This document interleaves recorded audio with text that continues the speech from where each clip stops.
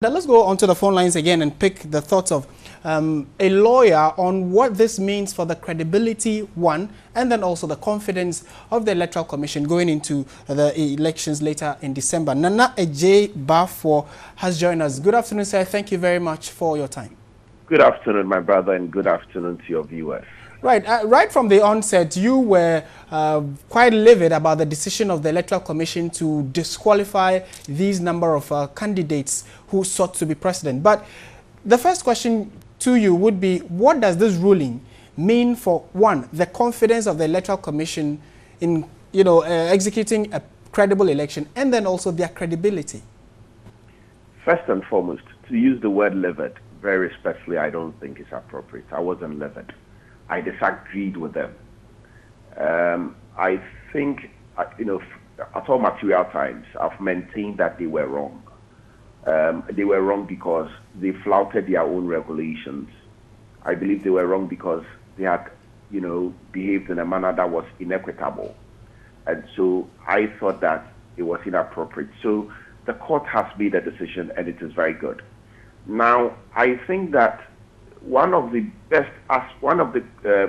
good things about this decision for me is the growth of our democratic process.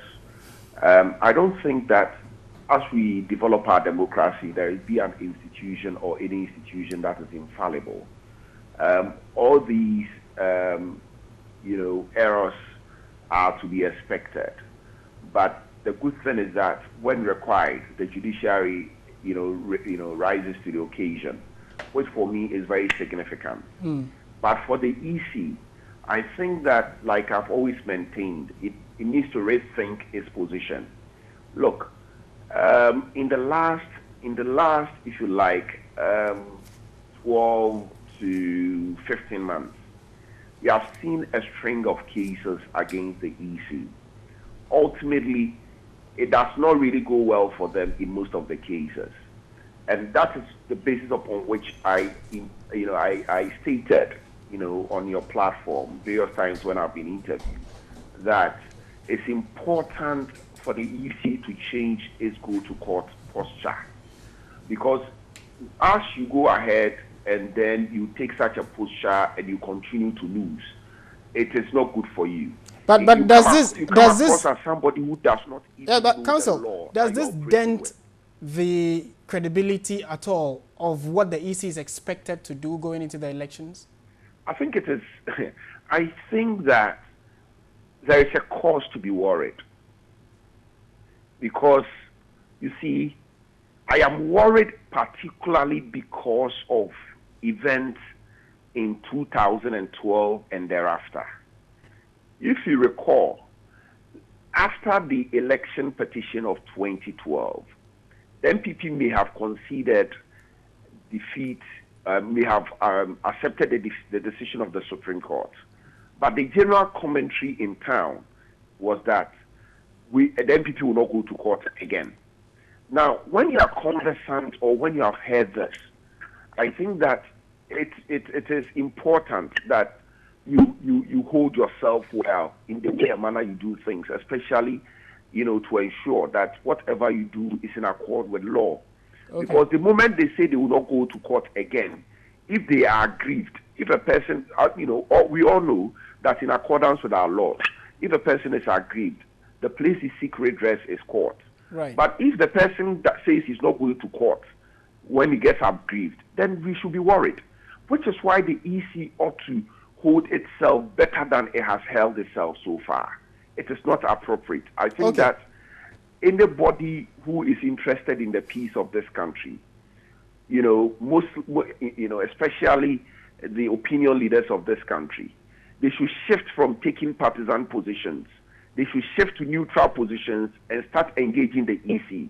Okay. I think we should move from the position where people are being requested to go into churches to pray for the peace of this country to the prominent religious leaders of this country who are the trustees of the morals of this country. Right, but engaging stakeholders. On the same score, what would you say? There are those who are advising that the EC should, forestall further humiliation by engaging the other political parties that were disqualified. Is that a position you'd share? I think they should do so. I think, you see, I think that they should do so in accordance with their law. You see, when you look at Regulation 9, Sub-Regulation 2 and 3, it is not every error which is, susceptible to amendment and alteration. Sub-Regulation 9, 2 or 3, there are, one of them, speaks to errors in relation to the particulars of the the presidential nominee and their subscribers. It does not speak to infractions such as, where somebody chooses somebody chooses a running mate who is less than 40 years. That's a constitutional infraction. All right. Okay. All right. And so such a person, I don't think the EC would have to engage such a person, because that person's error does not come within what is susceptible to alteration and amendment under the CI 94. Okay. And so I think that, the EC should not talk to just anyone. You understand? Thank the you. EC shouldn't talk to just anyone. The EC should speak to people who come within the CI 94 and not just any presidential candidate. Thank you. Thank you very much for your thoughts on welcome. this development from the court.